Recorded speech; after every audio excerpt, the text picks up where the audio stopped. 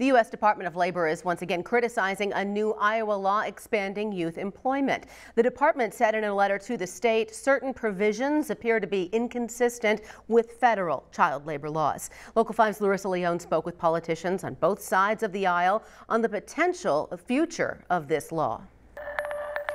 Stephanie, the law was signed by Governor Reynolds in late May. It was designed to let some teenagers work in restricted industries like manufacturing as long as it's part of a work-based program. The U.S. Department of Labor told Democrat legislators before the law passed that an early version of the bill could violate federal child labor regulations. Now the law is on the books, and the department is once again letting their concerns be known.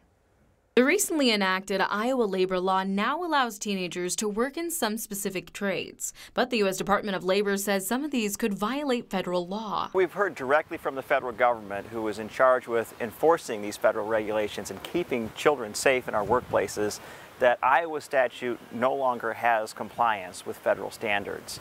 And that's particularly concerning when it's a brand new statute. That's Senator Nate Bolton. He was one of the state's Democrat legislators who first showed concern for the law.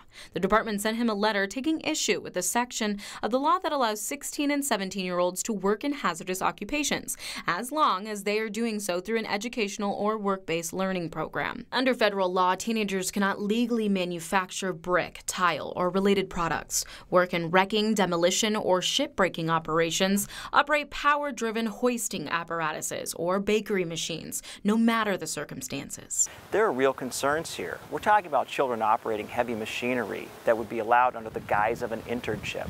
Just because you put apprentice or intern in front of a position doesn't make it safe. We reached out to Governor Reynolds about the concerns brought forward by the DOL. Her office said, quote, Iowa is one of 21 states across the nation, including Illinois and Minnesota, with employment laws related to minors that don't comply with federal law. Unlike Washington, D.C., here in Iowa, we believe in the dignity of work and want to instill those values in the next generation.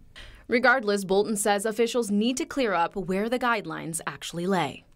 The first thing the state needs to do is put out meaningful guidance to employers, having workforce development and the labor commissioner work together to let employers know that this conflict in law does exist. Please don't violate federal and state labor regulations.